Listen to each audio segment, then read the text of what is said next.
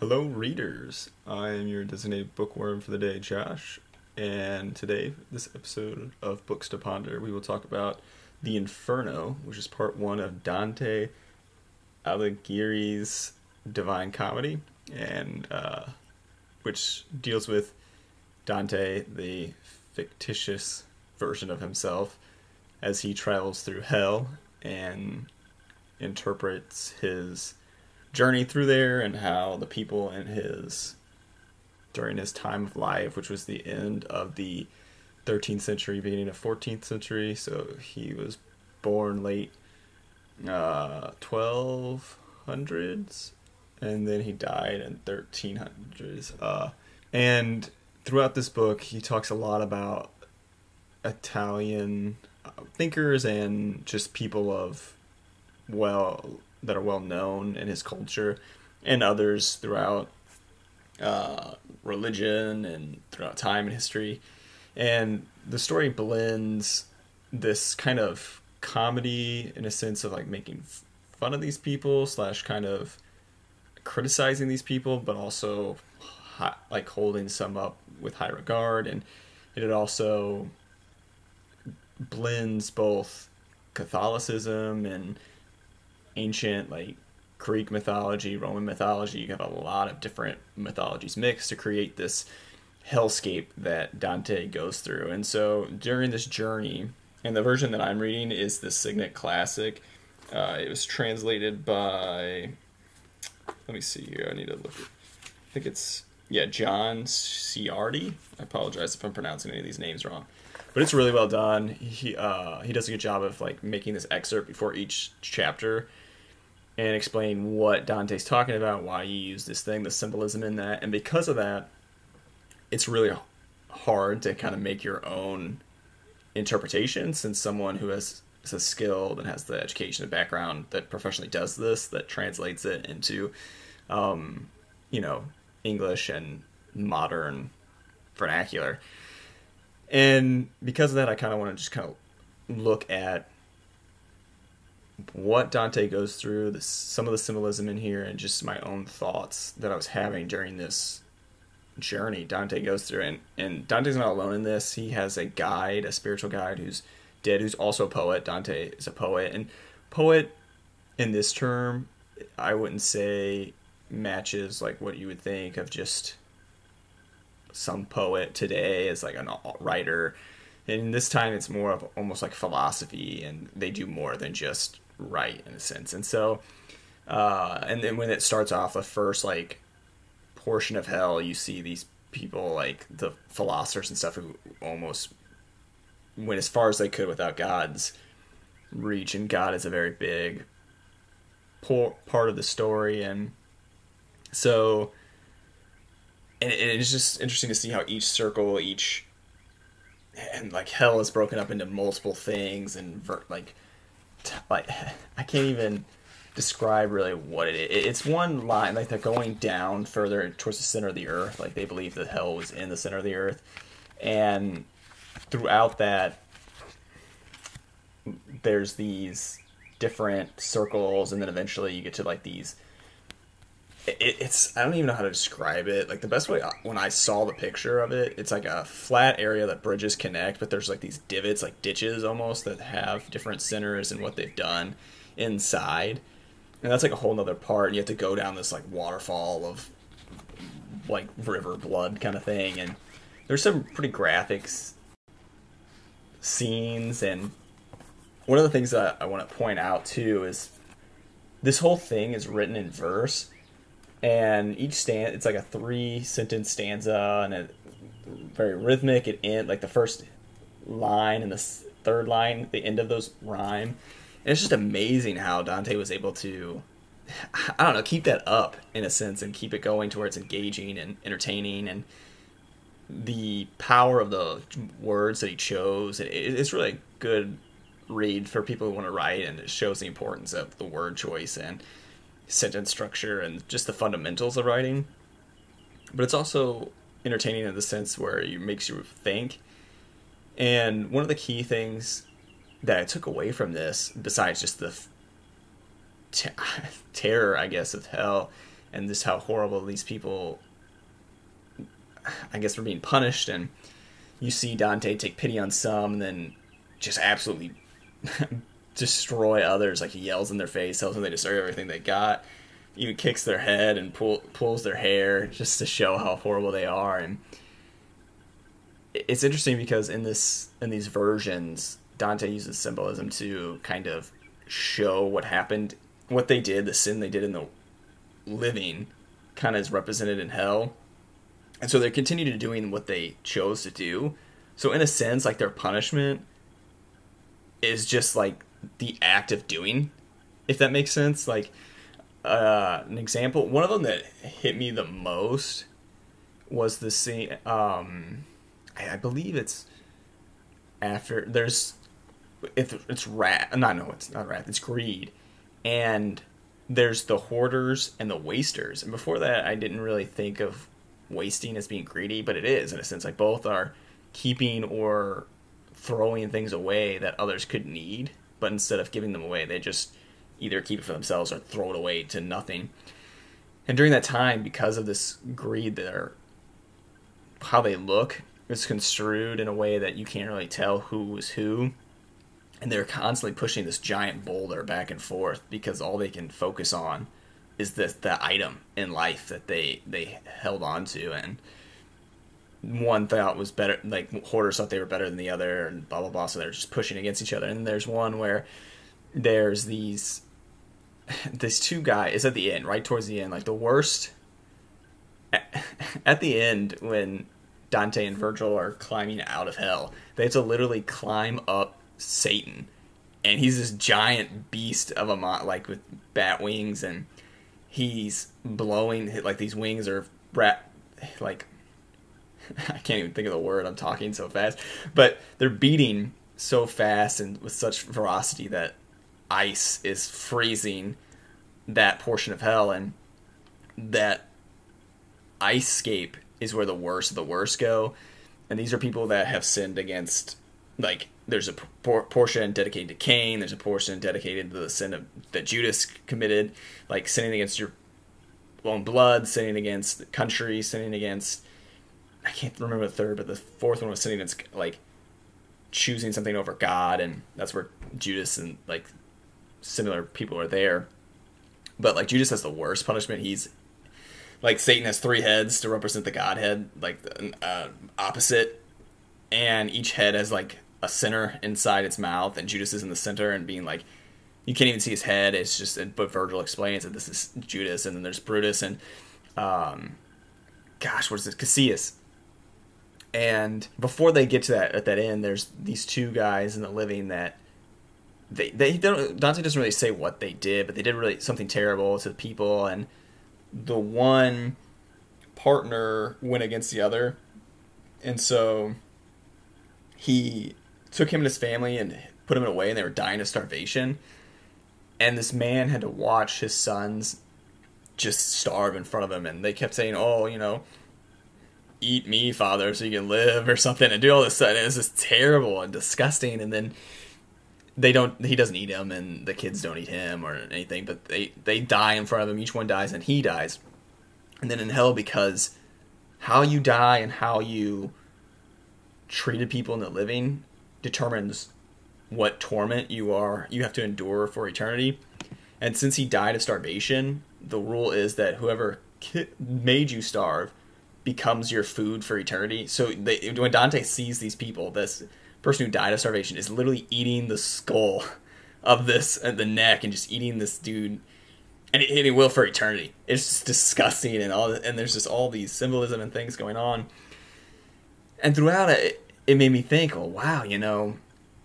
And there's other moments too that you see, and like that one's a good example of people still being terrible to one another. Like, and I've seen before that,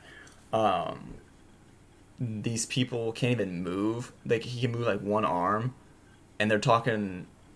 They just start being absolutely rude to each other, and just hitting, and with little movement they have, they use it to hurt each other. And all I can think of is like, you guys are in literal hell.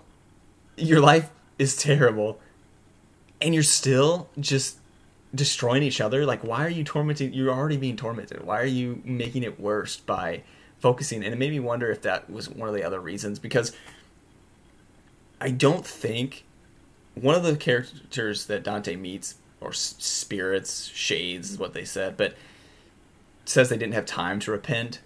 And so it makes me wonder that we see this as like a symbolism of like, hey, these people are so guilt ridden and like so stuck in their ways that they couldn't even get out of that mentality or that style of life. And it's just kind of correlates with the world today. Like, we all go through struggles and things, and yet we still berate and belittle people. And I'm guilty of it too, but it's like, why do we do this? And I know that sometimes, like, when I don't see people as like fellow sufferers or fellow I guess, like, you lose that side and it's more internal. You just think of yourself and you're like, oh gosh, this person is doing this to me or whatever, and then you just act out because you think it makes you feel better, but in reality it usually doesn't. And it just really, like, gripped me while I was reading this to be like, oh gosh, like, why don't I do more to help people around me? And then the other thing that stood out to me was the fact that when Dante goes through this, he deals with, when he was alive, people accused him of things, and certain parts of his journey through hell, you see those accusations that pop up, and he shows like how his character is struggling, and that was super cool. And it really, it was kind of hard to read. Like, I'm probably gonna have to read it again just to really truly understand what happened and take myself away from just the whole scene and understand. And it also made me wonder while I was reading, like, why hasn't someone modernized this? I think part of it would be because it would be very scandalous, especially if you went to the extent of like naming people like Dante did. Like, I can't imagine the repercussions that he may have went through after publishing this thing. And the person who translated the John Ciardi person even mentioned how once this was published, that it immediately was a classic. Like, people were like, wow, this is amazing. And I'm jumping left and right, but I really enjoyed this story, and I'm excited to read the next parts, which is Purgatoria and Paradiso, which is Purgatory and Paradise, and it's basically his. And that's the thing too, because they mentioned that he's alive during all this, so I'm curious why exactly, and that's another reason why I need to read it, because maybe Dante explains this at the beginning, why he's going through this journey. But like, throughout the whole time, in the end, like, he's coming to terms with his own sins and the sins of man, and to escape hell, he has to literally face his own demons and the devil himself, and climb. Like, it's this, the symbolism of that and getting out of this is just crazy to me. And I'm not sure how Dante continued this on and forward to keep it that engaging, and just the history and the mythology that you get within this, and it just blew my mind. And like, I hope to one day, like, I want to be a good writer. Like, I don't think I'll ever be great or the best or anything, but hopefully I can be good enough to where someone can read my work and be moved in a way or think in a way that they hadn't before, like in these. And that's one of the big things about this show that I want to do, is to show how books can make us closer, grow closer as a society and humanity, and how they can make you think and question your everyday life. And the parts of the Inferno that I think are the hardest to get through are the parts where it's not even that they are boring, but in the sense of like, okay, I don't fully understand. And that could just be me. Like, I'm not the smartest person in the world, but there are these parts in it where I'm like, oh my gosh, this is going over my head in the sense of like, I don't know who these people are. Like these, the people that Dante references, I should say, and that kind of took me out of it. Like I feel if I had a better understanding of who they were, those interviews, like that was probably my least favorite part of when, because Dante pretty much interviews someone in each stage of hell and each sin, and some of them are engaging, like the one that I told you about, the guy who starved or whatever, and the actual acts and the things. Like I know with gluttony you see Cerberus, but you see Cerberus in a way that's different than normal, and like he's not really a dog, he's like part man, part, it is weird. It's weird how Dante takes it, but it works really well for the symbolism. And like it just interests me because, and talking about, like, again, I'm going, there's so much I want to talk about, and so much that it just, like, I guess I'm fanboying or whatever, but it was weird to see though how the demons, because you're taught that these are terrible things, but they help Dante a lot. Like Virgil convinces them to help him, and they wouldn't be able to get through hell without these demons' assistance. And there's one instance where these demons trick Dante, and even then, like, the repercussions really aren't that bad. Like, they just kind of have a longer journey. But Virgil is very upset with that this happens, and it's interesting too how the demons that do trick Dante are the ones that he was accused, like the sin that he was accused of. And it makes you wonder, oh, well, if these things are bad, why are they tormenting these people? And then it also got to the point where it was like, if these people experience this every day, like literal fire is raining on them and they're going through pain at all times, it's like, wouldn't they eventually just, I don't know, like, stop feeling? Or like, it would lose its effect, you know? Like, the only reason why we even know happiness and is because of pain, and the only reason why we know pain is because of, like, happiness. And if that makes sense, like, we wouldn't be able to know what a feeling was if we didn't feel its opposite. And so if they never have moments of joy, is it really pain at that point? Like, it's just their life, just... And it made me wonder, okay, there's moments in our day-to-day life that, and when I've gone through bouts of depression and stuff, like, you get to that point where life loses that joy or that just feeling in general, and so you seek things just to feel something again, and it's very depressing, and it makes you wonder, well, gosh, if, like, it, and this is weird and morbid to talk about, but sometimes it's like, are we in hell right now? And this is just, like, this feeling's bad feeling, that's, we're graced to have good because God, or whatever, if you're religious, like I am, and if not, then, you know, whatever you've come to terms with, what moves you forward in living. And but, and this is really going off track now, I'm not even, like, on the Inferno anymore, but it's like, how do we appreciate living and being around with each other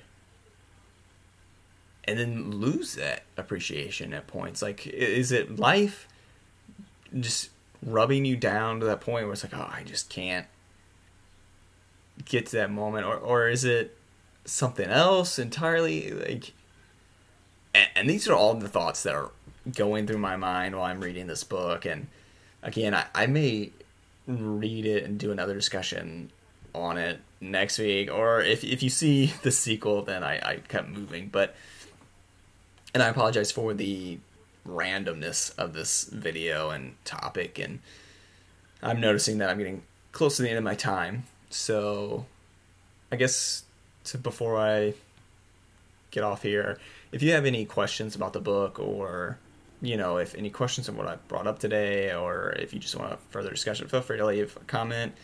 You know, liking, sharing, and subscribing helps out a lot. It because I also don't know if maybe this type of, I don't know, style of video isn't to your cup of tea, you don't enjoy it. Maybe I can do something else, like maybe more on the writing side if you're a writer, or maybe more on the reading side and actually go through discussion points on certain sites that I figure, because I want it to be entertaining and I want it to be something you enjoy watching.